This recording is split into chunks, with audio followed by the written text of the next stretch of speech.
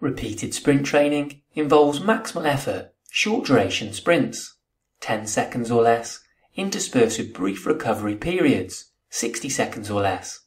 It can enhance a range of physical qualities and can help prepare intermittent sport athletes for the high-intensity demands of competition. In the article published in the Strength and Conditioning Journal titled The Application of Repeated Sprint Training, Fraser, Thurlow and colleagues break down the key programming variables that can be manipulated in repeated sprint training to optimize both acute responses and long-term adaptations. This is Talking Sport Science with a summary of their recommendations. First of all, regarding program duration, 2 to 6 weeks is an efficient time frame for implementing repeated sprint training in order to achieve meaningful improvements. With typical volumes ranging from 200 to 800 meters per session and 400 to 2000 meters per week. Here's an approximate relationship between session volume and ratings of perceived exertion during repeated sprint training. Specifically, when it comes to low weekly volumes, i.e. 400 to 1000 meters, they can improve performance with minimal neuromuscular fatigue, and are appropriate for in-season training to achieve small improvements in physical performance while avoiding excessive fatigue. In addition, low volumes are recommended at the beginning of a training program to gradually expose athletes to the intensity of repeated sprint training, whereas higher volumes, i.e. 1000 meters per week or more, increase physiological, neuromuscular and perceptual demands, and are more suited for pre-season when higher training loads are needed. Furthermore, weekly volumes of between 1200 to 1400 meters appears to maximize physical adaptation. However, this depends on factors such as frequency, sets, repetitions, and sprint distances in the program. Moving on to training frequency, 1 session of repeated sprint training per week can enhance physical performance and physiological adaptations, or at the least, maintain fitness attributes. However, 2 sessions per week are more effective, particularly in pre-season, when higher sprint volumes are accumulated. And 3 sessions per week can be beneficial during short mesocycles. For example, 6 sessions over 2 weeks improve speed and high-intensity running in soccer players. However, 3 sessions per week are generally not recommended long-term, and have been shown to cause a small impairment in the development of change of direction ability. And regarding the number of reps, provided that repeated sprint training volume is maintained through an increased number of sets or sprint distance, low rep sets, for example between 4 to 6 reps, are generally recommended for most, as they help maintain maximal sprint velocity while still providing a substantial metabolic and cardiorespiratory response. Whereas high rep sets, for example 8 reps or more, may actually limit speed and endurance improvements due to pacing strategies and excessive sprint decrement. However, for endurance athletes, higher rep sets, between 8 to 12 reps, may be beneficial, as they can often sustain sprint performance for longer.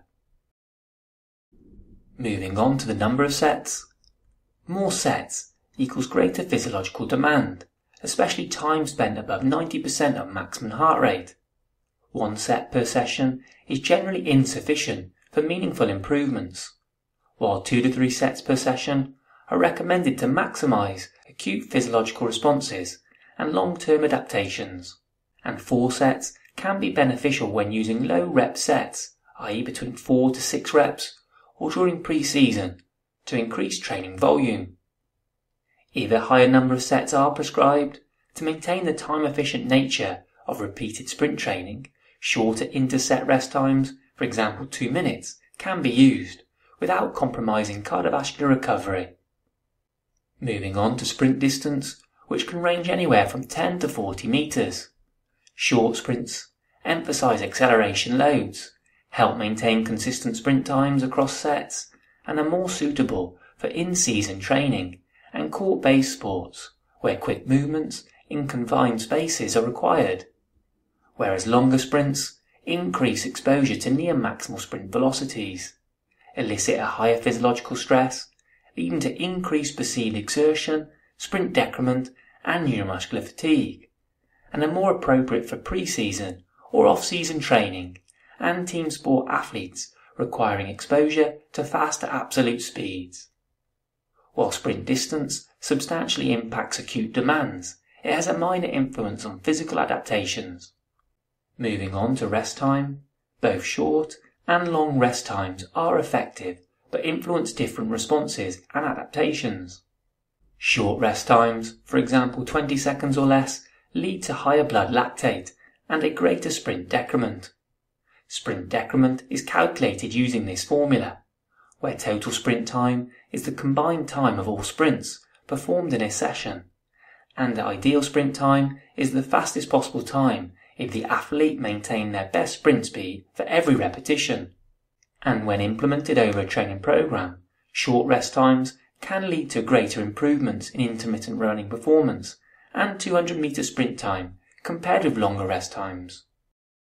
While longer rest times, 30 seconds or more, enhance the clearance of metabolic byproducts and allow for increased phosphocreatine resynthesis, resulting in faster and more consistent within-session sprint times, while mitigating neuromuscular fatigue.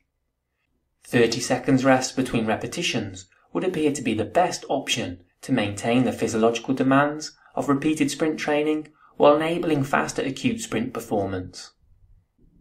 Moving on to rest modality, passive rest reduces perceived exertion, enhances phosphocreatine resynthesis, leading to faster sprint times across a set, whereas the acute demands of repeated sprint training with active recovery vary based on the intensity of the activity.